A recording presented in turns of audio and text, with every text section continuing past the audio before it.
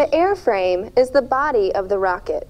When finished, it will be 11 inches in length and constructed from 3 separate layers: an inner layer of regular paper, a middle layer of gum tape that runs lengthwise, and an outer layer of gum tape that spirals down the tube. To begin, place the plastic tube at one long edge of the typing paper. Roll the paper and tube together so that the paper winds tightly around the tube.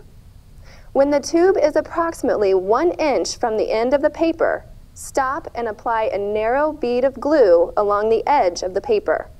Spread the glue with the dauber and continue rolling the tube to press the glued edge firmly to the typing paper. Use the damp sponge to remove any extra glue.